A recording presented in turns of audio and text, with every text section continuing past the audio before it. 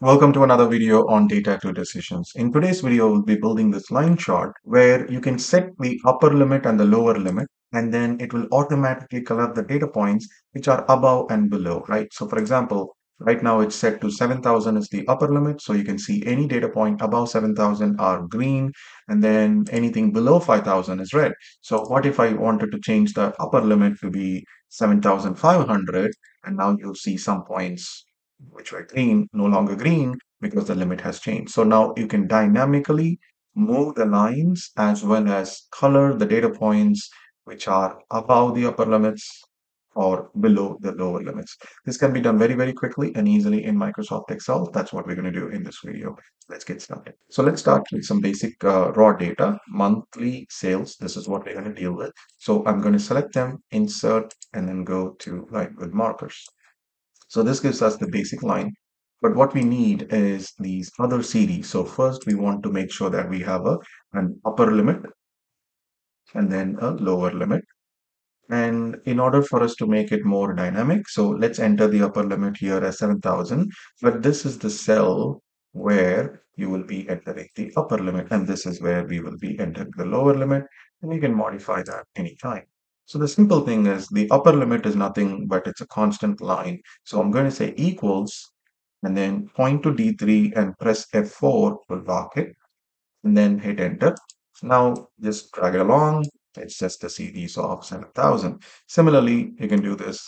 Click here, lock it, and then you will have this. Very simple. Now we can go ahead and add that to the chart. So go right click, select data, add a series. And the first series, let's say we want to do upper limit. So I'm going to click on that. Select the values for the upper limit, which will be these. And then press OK. Add another series for the lower limit. So choose the values for that as well. Press OK. The horizontal, they're all month abbreviation. So I'm going to select them. So now you have those lines, but obviously this is not the formatting we want to go for. Add plus symbol, legend to the top. So now you have the legend to the top. So the red is the sales, yellow is the upper, green is the lower. Right click sales, format data series, and let's make this a solid line, maybe a lighter blue, not a stick. And then for the markers, I'm going to go marker, let's it be a circle, and I will do a solid fill of, yeah, I think we can do light blue itself. So let's do light blue and then do a border with a little bit of a darker blue. So there you go. So now we have the sales line done. Now let's format the upper limit. So I'm going to right click on that series. And here for the fill and line, I want it to be a solid line, but I want it to be thin. So I'm going to reduce the thickness or the width. And then I want it to be a dashed type, like something like this. So let's take a look at it. And okay, it still has markers. So I'm going to right click on the data series and then go marker and choose none. This makes sure that there is no marker, it's just a line. This is exactly the formatting that we want for the other one also. So I'm going to right click on format data series, solid line, and I think I'll change, not change the color, but make it thin, and then do a dash type, and then marker, I'm going to say no marker. So that gives us these two lines. Awesome. Let's just change the grid lines, right click format grid lines, solid line, make it thin. There we go. So now it is coming together as a chart. I'm going to click on the chart, do a quick border. This is optional. It just makes it look different. But now the important part of this video is now you can change the line. So if I want to make it 8,000, you'll see that the line moves. The upper limit moved. And if I want the lower limit to be 6,000, I can make it move. So that is not a problem. That is already working for us. Now what we need to do is to add those, green color and the red color when they are above or below these limits. Now for that, I'm going to add another series, let's call it above, and I'll write a simple formula to say if this value, the sales value, is greater than the upper limit, then greater than or equals, let's do equals. greater than or equals. Then show me the C5, which is the original value. Otherwise, do NA, open parenthesis, close. Okay, let's look at the formula again. If the sales value is greater than or equal to the upper limit, then give me back the sales value. Otherwise, give me NA. So let's enter. I'm going to drag this, and now you will see that it populates only where the value is greater than or equal to 7,000. Let's build another series for below. Very similar concept. If the sales value is less than the lower limit, then give me C5, else NA. Okay, let's drag this along. So now we have everything we need. So it automatically only populates for months where the value is less than the lower limit.